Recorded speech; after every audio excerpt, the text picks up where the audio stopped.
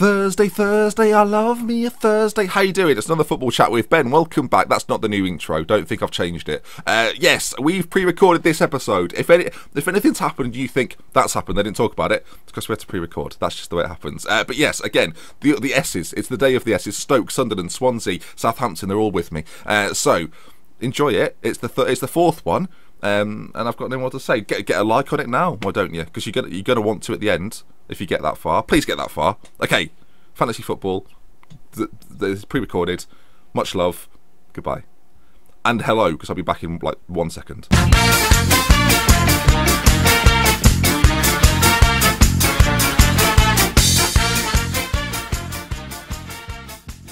And then, folks, welcome back then to the fourth episode of the Premier League previews with Football Chat with Ben, and I'm not alone. We have two fans from four of the teams that we're looking at today. So again, if you are a Southampton or a Sunderland fan and you're interested in doing a bit of recording with me and you're a professional and you're flawless, then message me on Twitter and we'll sort something out this season. So let's kick off. Dave, DoctorBenjyFM, I said it right this time, I definitely didn't get it wrong before, is a Stoke season ticket holder and a Real Oviedo shareholder and also an FM video maker. You're a content creator, Dave.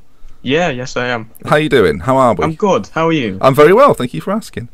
Secondly, Christopher Orme. He's a Football Manager Hall of Famer in my eyes. He's also a Swansea City season ticket holder, that's a mouthful, and an occasional Twitch.tv streamer. Chris, how are we? Doing good. Good. Doing good, I'm pleased. So then, shall we get on with it, boys? Yeah? Let's do it. Yeah. Let's do it.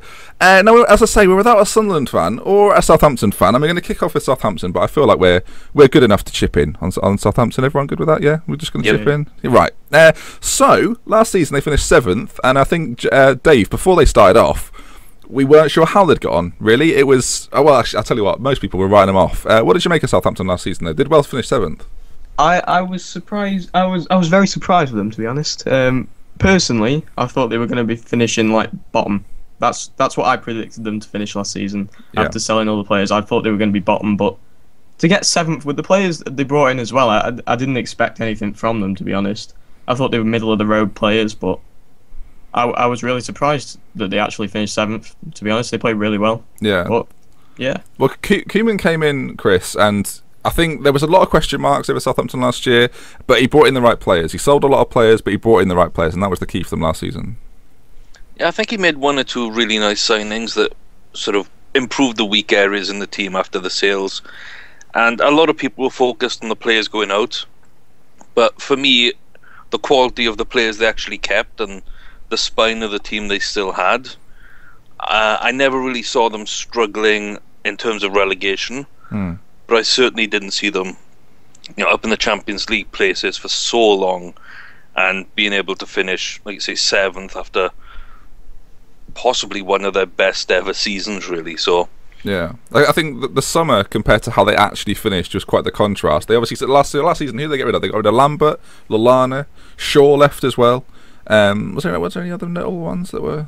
Chambers went to Arsenal as well, of course. Who, from what I've heard, Southampton fans have rated him a little bit higher than Klein on occasion. Said he was a better crosser of the ball, etc. And as a Liverpool fan, we could do with some crosses, apparently. So I've heard. And obviously this season, Klein's gone and Schneiderlin's gone, but we've mentioned it already. They've brought in some great players. Jordy Classy for me is the standout. Stephen Corker's coming at the back as well. Dave, is there anyone that they've brought in that you like the look of? Classy is the one for me. I think he's going to be one of those, a dark horse in the league. I think he's going to be that underrated player.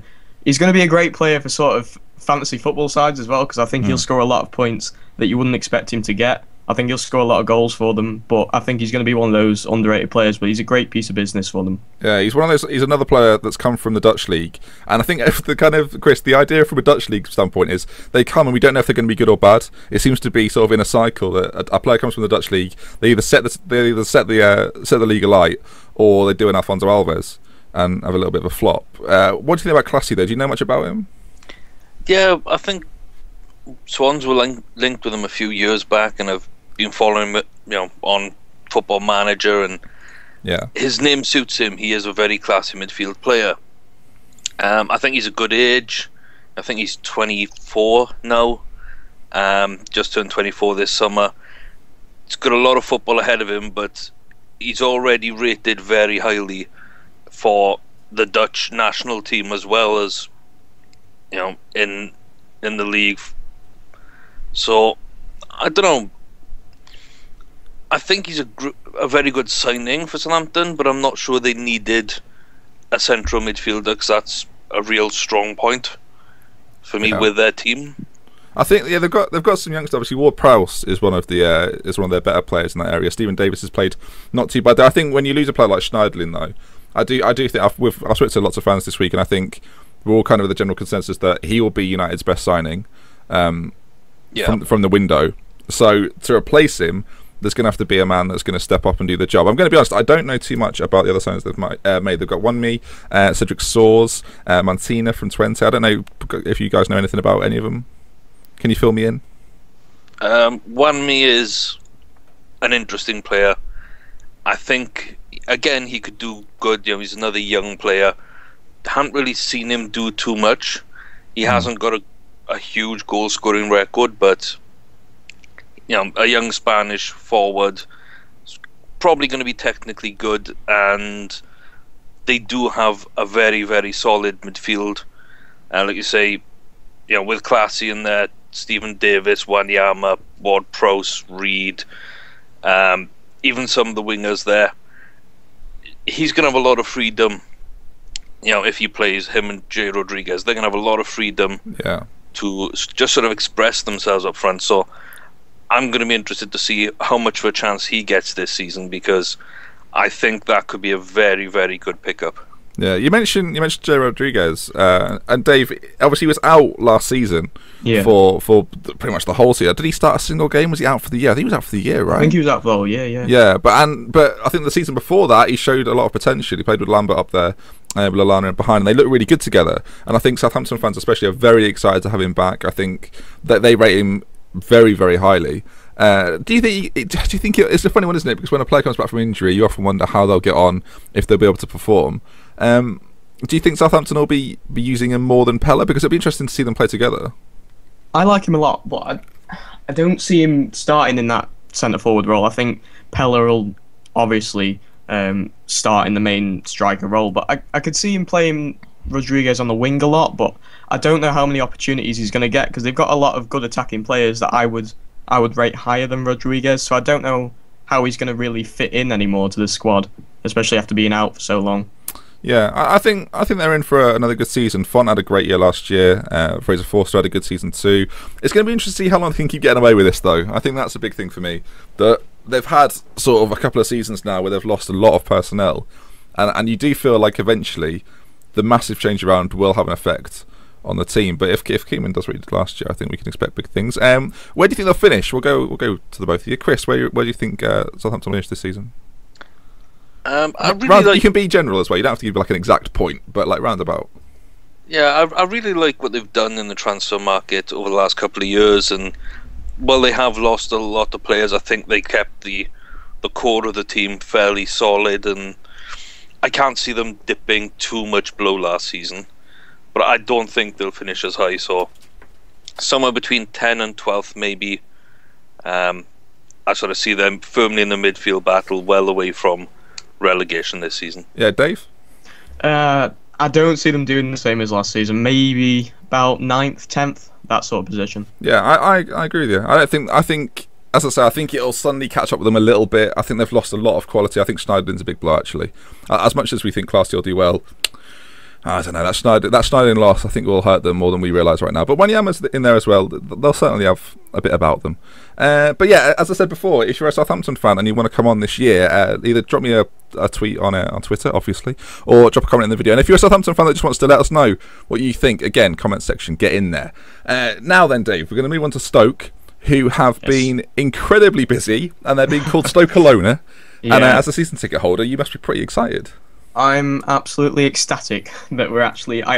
If you'd have told me about 10 years ago that we'd be signing players from Barcelona when we're in League One, I'd thought you'd be mad. I can't believe it. You'd think something's happened to Barcelona. Yeah, I can't believe it. It's unbelievable. Okay, but I do want to go back a little bit. I think the story really is who you've brought in. Glenn Johnson is quite the pull. But last season, Mark Hughes changed the way you played. He's been doing it for a little while now. But the stereotype of Stoke and the reality of Stoke these days It's quite a bit different. And obviously you've watched for a year. What did you make of it? It's brilliant. We've actually shown now that we can actually play football. I think it was the case before Hughes came in. We could actually play football. We had a lot of players that could do it, but the way Pulis set his side out wasn't exactly in that mindset. And Hughes has come in now, completely changed it. We're actually passing the ball for once, which is crazy. And we're scoring some nice goals. We haven't scored a goal from a set piece in about a year and a half. What? So, hang on. Whoa. What you do, from corners and stuff? Are you counting corners? You've not scored a goal from a set free kicks. piece? We haven't scored a header from a corner or free kick in about a year and a half. That is one. That's a problem. Two. I can't believe that. That's crazy to me. Wow. Exactly. So a few players have gone out. I want to talk about Begovic because we spoke a little bit pre-recording, and Yes. and I think the general consensus amongst fans of other teams and Premier League fans and fans of all around the world really, that Begovic is a top tier keeper in the Premier League, but he's effectively retiring, going to Chelsea. But you tell me you've got a slightly different point of view on Begovic. Yeah, I don't rate him the same as many other fans rate him. Personally, for me, the way he's been playing the past season, the season before he went to the World Cup, he was unplayable. He was fantastic for us.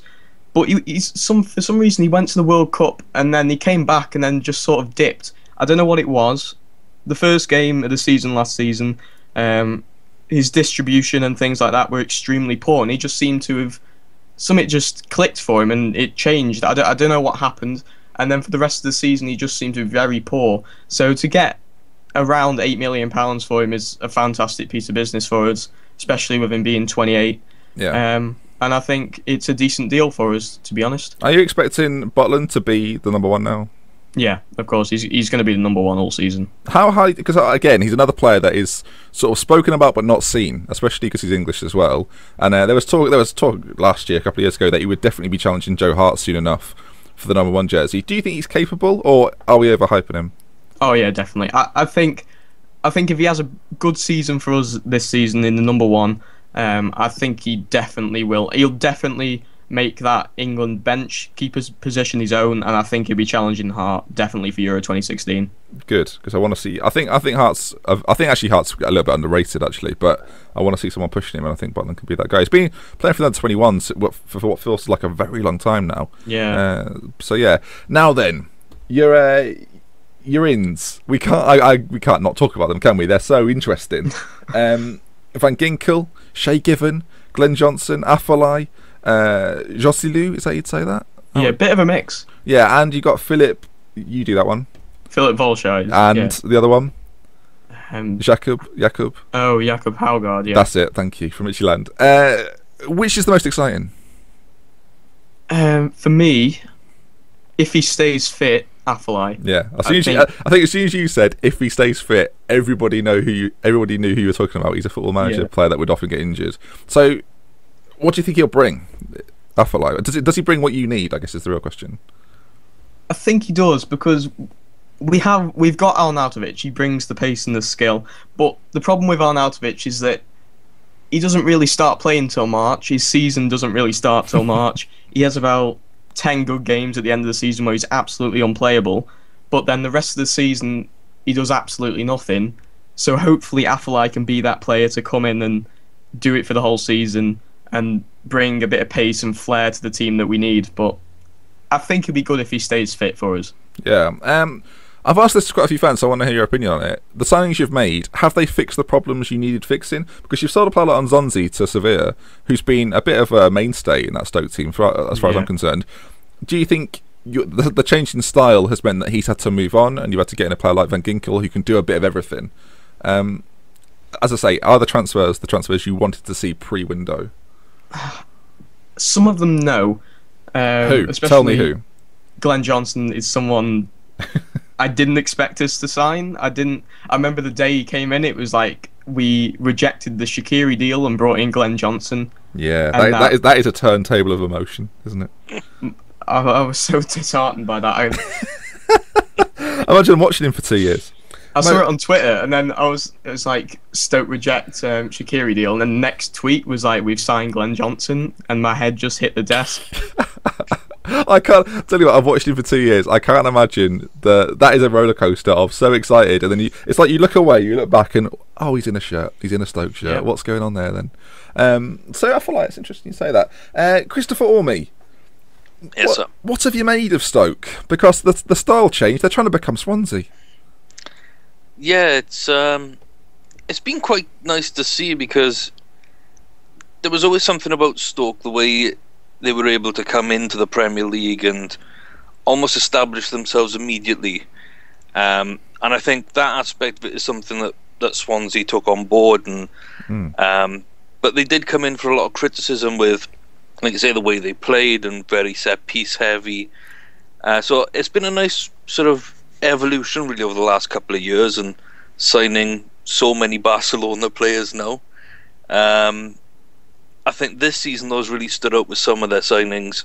For me, Van Inkel is, even though he's only on loan, that could be such a great bit of business. Yeah, I agree with you. And for a football playing side, someone like him could just prove the difference between finishing bottom half, top half, or even a push for Europe.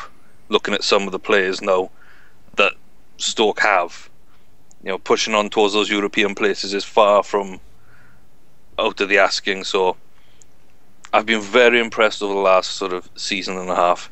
Yeah, no, I'd agree with you. I think you're right to mention that Swansea and Stoke came up and stayed up in very different fashions, but in the same way they did it effectively. It wasn't like neither of you have really been fighting relegation in the last few years. You've always just sort of been steady, mid-table. You know what you're going to get, and I expect, we'll talk about Swansea soon, but I expect the same thing to happen again. This whole Stoke Alona Barcelona thing, I can't help. I have to mention this, Dave, and the reason I bring it up is because you've kind of signed Barcelona players, but you've kind of signed Barcelona players that didn't fit Barcelona. So I'm not sure you're going to turn into this possession-heavy, attacking, fluid force that is Barcelona. I think you're still going to be Stoke with a step over a little bit. Is that fair? Yeah, I guess you could say that. But I mean, we've got more. I read a stat earlier this week. We've got more Champions League winners than Liverpool, Man City, and Arsenal. So hopefully they can bring the quality. I mean, some of them already have. You look at Bojan; he's a magician. I mean, he's unplayable, but when he got that injury, it was I couldn't believe it when it happened. But I think he's going to be brilliant for us this season again. All right, then. Where do you think you'll finish this season? It's optimistic, but I think if we get playing right and we get the results early on, I think 7th. 7th. So you think you could do a bit of a Southampton? Yeah. Maybe. Okay, Chris, what do you reckon? I think it's definitely top 10. I think the squad's improved from last year, and keeping Bojan fit is key. I've liked him since I saw him. I think it was at an under-17s tournament for Spain, and he's always had something about him. I was very surprised he didn't make it at Barcelona, surprised when the Roma deal didn't work out for him, and I think this season, if he can keep fit with some of the other signings they've made, it should definitely be a top 10 performance. Yeah, I think just briefly, I think we should talk about how well Mark Hughes has done. I think, like previous to Stoke, obviously left Fulham in a strange time. Has gone into Stoke, and on a scale of 1 to 10, Dave, we'll finish with this. How well has Mark Hughes done at Stoke? 10 being the best. I think I'll give him an 8 out of 10. I think he's done better than most of us thought he was going to do for us. And it's been unbelievable the change he's brought in. So I'll give him a solid 8 out of 10 for that. Okay, great. Right then, we'll move on. We haven't got a Sunderland fan. Again, if you are a Sunderland fan and you're interested in coming on, tweet me, leave a comment. And if you're a Sunderland fan that doesn't want to come on, but wants to let me know about Sunderland, do so. We're now going to talk, as 3 fans that don't support Sunderland, about Sunderland. And I'm a little bit fearful. I'll start off by saying that I don't think they're in as strong a position as they were last season. And last season, I didn't think they were in that strong a position to begin with, really. They've brought in Quates, Adam Matthews, Jeremy Lenz, Yunus Kabul. Talk of Mvia and Fur also coming in. Obviously, we're pre-recording. If it's happened at this point, then that changes things for me. I think those 2 signings could make a big difference in there. And they've also sold Connor Wickham, and Virgini's gone out as well. Last season, though, Christopher, what did you think of Sunderland? I was quite disappointed in them. I felt that the strikers didn't seem bothered for a long time. It wasn't as if they were looking for goals. They've got a lot of quality midfielders that I think just didn't perform, and the defence was shaky. But I'm not a big fan of their defence, so I kind of expected that. But the rest of the team just didn't perform, and there seemed a morale problem. I think a lot of their fans, as well as the players at times, seemed to expect them to be going down. And for some reason it just took a long time for that team to start getting some results. And like you, I'm very fearful for this season. They shouldn't go down with some of the players they've got, but they do still need more, especially for me up front. I don't think there's enough quality up front to actually make a difference in the Premier League. Yeah, obviously Defoe's there now, and he's on the wrong side of 30. He's been around the block a little bit. He's still savvy enough to do all right in the Premier League. But I just think this season they miss an X factor. Obviously, we heard Dave a moment ago talk about Afellay coming in at Stoke and him maybe being the difference between having a really good team and just a solid team. And I think Sunderland are completely lacking. And for Sunderland fans, please disagree with me. This is why I wanted Bunny to come on, really, to fight me. But I think they're missing an X factor. I think they're missing that one player that will win it when everything else isn't working out. Will turn up for them. Dave, agree, disagree? Yeah, I agree with that. The problem I found with Sunderland is that Di Canio came in and he bought a lot of players, and I feel that the team that they, especially last season that they played, is just a load of individuals. They're not a team. They haven't really gelled, and I don't feel that they can stay up with that. The problem with Sunderland for me, I find that they buy a lot of players and then, like I said, they don't gel, and then they have to leave it to the end of the season. I don't think they're going to do very well this season. I think it'll be the same case again, especially if they buy a lot of players, but I don't see it working out for Sunderland again. Yeah, I'm worried that it's going to be tough. I think last season, I get Chris touched on it, that I think a lot of the Sunderland fans thought it was going to be over, but Advocat came in and I guess he did what he's paid to do, right? He came in, he steadied it a little bit, he got a little bit of siege mentality about it. They did okay, they got a few good results, but I don't know. I find Sunderland to be quite a polarising team. I'm finding it difficult to talk about them because it's a bit of an if and a maybe. If they get in Veer and Fur in, as I say, if this happened already, their midfield becomes a lot stronger, and it allows players like Adam Johnson, despite the controversy with him, to excel a little bit more, and it allows Defoe a little bit more time on the ball because you're going to have some more quality players in there. If there's one thing you think they're missing, Chris, because what I'm going to do first is, where do you think they'll finish, and then we'll talk about why you think they'll finish there. I do see them struggling. I think the highest I could put them would be 16th. Okay. I really think they're going to be in for a bad season right now. Okay, and now, why? For me, it's both ends of the pitch. Defence. They've got a couple of decent defenders, but O'Shea and Brown are aging. I don't think they've got enough quality there if they got an injury. Well, interestingly, can I just come in? They've brought in Kabul and Quattez from Liverpool. Do you think that's enough? Because are they upgrades? I guess that's the real question.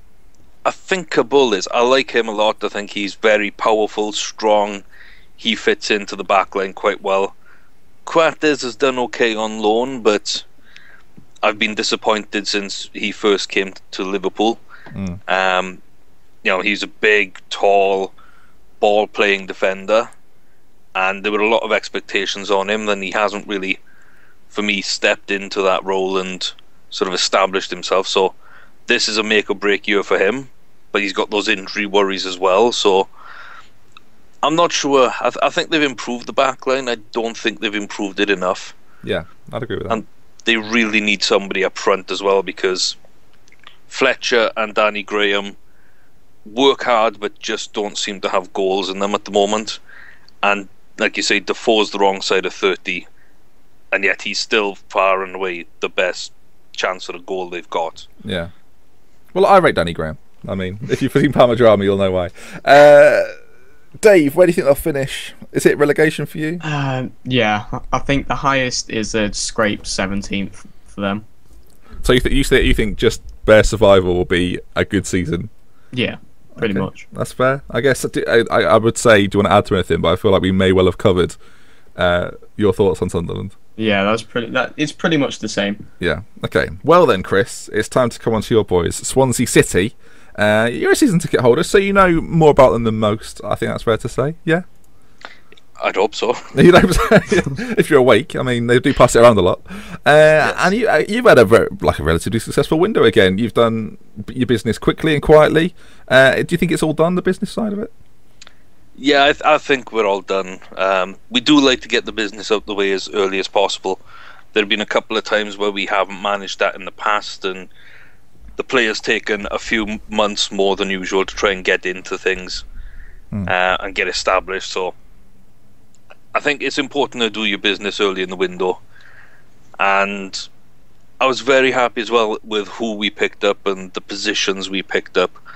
I think this has been a real season of not just improving first team quality, but actually having depth for the first time, possibly in the club's history.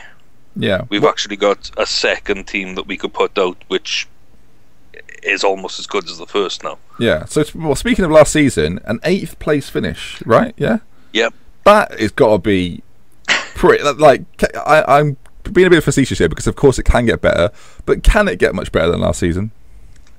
I think it can. We're still not competing with the very best, which is something we need to learn to do. Chelsea have had our number. Man City have had our number. We've kind of got results against nearly everybody else in the league, but there's still improvements to be made. I think some of the players we've signed are a good step in that direction, but I'm not sure how easy it will be to repeat sort of last season's success, because the second highest ever finish we've had, the highest Premier League finish, highest points total. Just, when you set records like that, they're very, very difficult to repeat the next season. Yeah, we spoke a little bit before we recorded. We started talking about Gary Monk, and I want to know how good is he? How good is he for Swansea? I think that's the best question, because there's a little bit of talk that if a big club comes in, not to say you want a big club, Chris, but if a European team, a team sort of challenging in Europe, came for his services, that he might be tempted. But you said you're not that concerned. Do you think he's there for the long term? I think he is. I mean, he's been at our club now for over 10 seasons. He's been with us through the relegation issues when we nearly went out of the league and out of existence completely. He came in and was part of the squad that kept us up. He's been studying under every manager at our club ever since. I think he's been captain for a decade as well. So I think he's got a lot of ties to the club, a lot of ties to the area. He's got a young family now, which I don't think he'd want to move, even if he did fancy moving on. Yeah. But I think in the future a big club should come in for him. Yeah. Whether or not they do is another matter. But I think at this stage it would take a big club as well. A Liverpool. So what are you saying? If a Liverpool came in, yeah, Liverpool might do it, and anyone sort of top 5 in the Premier League. Oh come on, that's a dig. That was a dig. that was a massive dig. I'll take it though. I'll take it on the chin. You mentioned that he's been there under a few different managers. Out of, obviously, we spoke about it just before we started, but Laudrup and Rodgers have been there. Different styles, different kind of managers. Which one is he more like, and is it a good thing? I see him a lot more like Brendan Rodgers in terms of how he sort of builds squad togetherness and focuses on morale. Laudrup was a big name, very talented footballer in his day. I think he improved a couple of aspects in the squad, which luckily every manager we've had since our dark days has improved the squad and our style of football. Everybody's had their part to play, but I think one of the two managers that Monk has learned the most from is Rodgers, and just the way he handled the entire squad and motivated people and got us promoted in the first place to the Premier League. Yeah, well, it's been nice to watch. I think you've got a lot of admirers for the way you play, and not only that, you've brought in a player. I'm going to focus on one particular name you've brought in. Andre Ayew is a fantastic free transfer. You've got to be excited. Yeah, I'm trying not to be too excited because go on, have a smile. I'm smiling. I mean, I saw him I saw him on Saturday for the last pre-season game. That's the first chance I've had to see him up live and personal. I've watched the other pre-season games on YouTube because the Swans have their own channel up there, and they're very good at showing like the training and interviews and whatnot. Yeah. So that's always a good way to get to know them. But the first chance I saw to get him, to see him live, get his first start, it was a bit. It was interesting because he's not a tall player, but he loves to compete in the air, which is something we've missed. And he's a lot more physical than I would have thought, because I think of him as more like a flair player, relying on his pace going forward.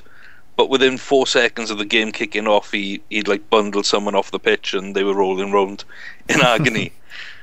So the concern I had of him maybe not being able to compete physically in the Premier League is kind of gone almost immediately. So yeah, now you've seen him. Is there anyone you compare him to in the league already that he is familiar to? Or is he a different animal?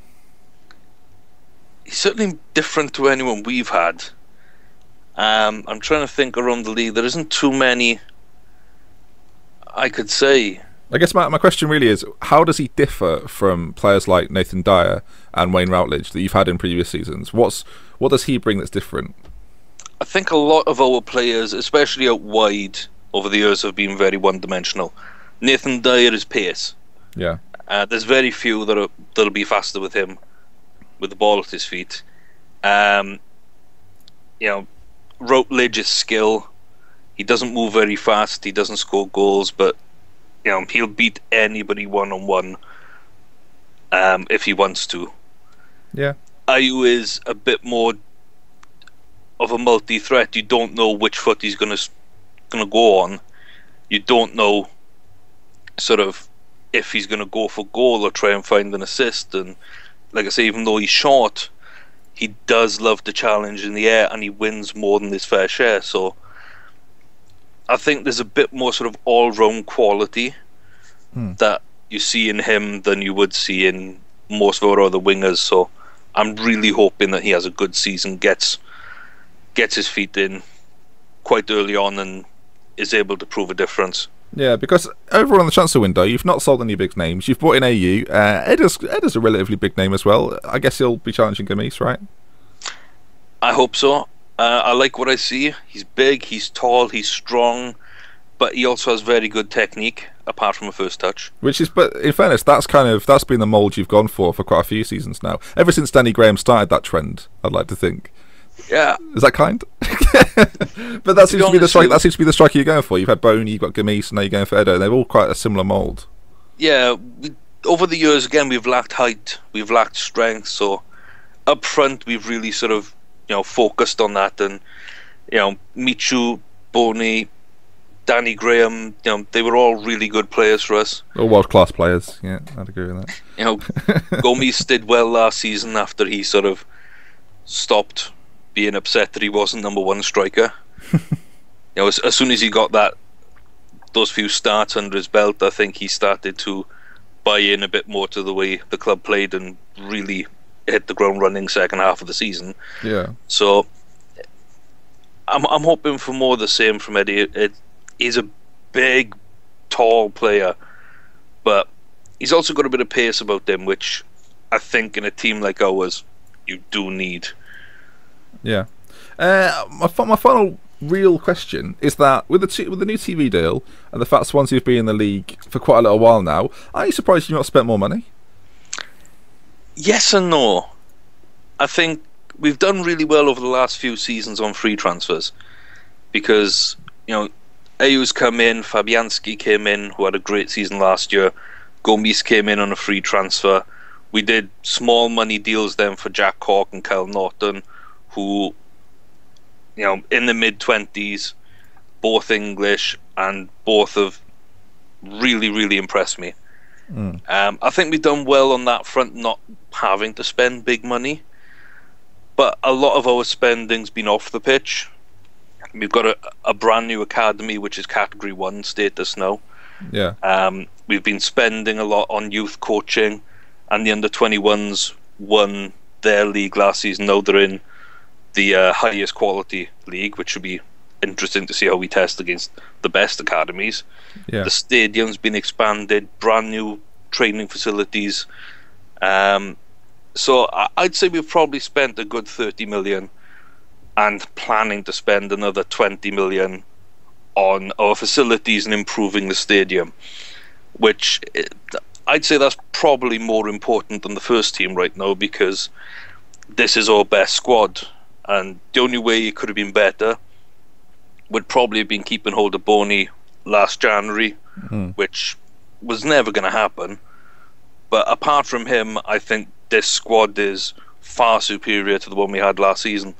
So we haven't needed to spend a lot of money on playing staff. Yeah, I guess when you finished 8th, you feel pretty comfortable that you'll be able to, if not sustain it, not drop far enough down for it to be a problem. And I think that's kind of the situation Swansea are in right now. Dave, what have you made of Swansea then? I mean, they just do the business, don't they? Week in, week out, they always put in a good shift, and they always seem to do all right. Yeah, I think Swansea is, like we said before, I think Stoke like to mould themselves on the Swansea model from the past couple of seasons. That is such a strange thing for anyone to say, but carry on. But I think that's the way we're trying to play now, and I admire them a lot. I admire players like Gylfi Sigurdsson. I like him a lot. I don't know how he does it. He just seems to pop up with goals from anywhere as Sigurdsson, but that's a player I would like to have at Stoke a lot. But I think Swansea will do well again. I really like I said, I really like the way they play. They're really nice on the eye to watch, and I think they'll have another great season. Where do you think they'll finish? 8th again, I think. 8th again? You'd take that, Christopher. You'd take that, wouldn't you? I would. And I'd just like to touch on the fact Dave says that, Stoke modelling themselves a little bit on Swansea and playing a bit more football. I think over the last year or so under Monk, we've started to adopt a bit more of Stoke's football as well, because we what a loving this is. Yeah, but we overplayed the ball so many times since we've been in the Premier League. There's been no end product, and now we're not afraid to go long, and especially with the big strikers and the quick wingers, we're able to sort of put the ball forward, and it won't be a hopeful lump, but it will be a direct ball forward, sort of over a third of the pitch. And I think it's important to sort of keep evolving. I think that's what we're doing, sort of moving towards Stoke, or Stoke are moving towards us. So it's kind of interesting how those philosophies now seem to be balancing out as well. It's interesting you say that, because I think Southampton and arguably Sunderland try and do a similar thing. I think Southampton probably do it as successfully as anybody else, in the way that they're another team that are heavy on possession, but they're prepared to give it up to Pella if they need to. They're prepared to get it out wide and go fast. And I think that's becoming the style of the Premier League, not just the teams that we're talking about today. I think a lot of teams are trying to adopt that. It's sort of less Arsenal. It's not quite Chelsea. It's a little bit Manchester United from when Fergie was in charge, to the point that they get the ball and have 3 different options every single time and pick one of them and just go for it. And it's a bit more gung-ho. It's a little bit more reckless, but at the same time, it's extraordinarily effective, as we're seeing from teams like Southampton, who aren't stacked full of these world-class players, but can still provide results week in, week out. And Swansea and Stoke are both really good examples of that as well. I'd say that Sunderland and Southampton were even more so, but you didn't get any fans on, so I'm not bothered. Not bothered about complimenting you. So where do you think you'll finish next year then, Chris? Dave's been pretty kind. He's given you another 8th placed finish. What you're thinking? Because obviously you've not spent big, but you seem pretty content. I'm very content. My only worry would be how much the teams below us have strengthened. That's what I mean, really. There's been a lot of money spent. Like, say, the new TV deals come in, everybody's got a lot of cash, and I don't know if we can finish 8th again. I'll take 10th. I'd take 12th. As long as we're not fighting relegation, I'm perfectly happy. I've seen the club in a lot worse position than it is now. So I'm optimistic, but I think there's a lot more sort of contenders for those mid-table spots than there were last year, especially if Newcastle and Everton and teams like that start sort of performing to where they should, really. Yeah. I think they've had a couple of bad years between them. You wonder if Everton play like they did the year before last, that it will shift everyone down a spot, because Everton have got the players, certainly they're capable of being there. So yeah, you're right to mention Everton and Newcastle. Who bloody knows, Christopher? Who bloody knows what they're going to do? We'll see. Anyway, gents, I think that pretty much brings us to an end. But it's been a pleasure having you both on. Dave and Chris, their links will be in the description down below. So go and check them out if you need to. Chris with a bevy of Swansea knowledge, and Dave, up and coming YouTuber, check him out. So, boys, thank you for joining me. I appreciate you coming on. Cheers. Anytime. Good. And we'll see you again. If you enjoyed today's video, please leave a like. If you want to see more, subscribe to the channel. And from me, Dr. Benji. Until next time, goodbye.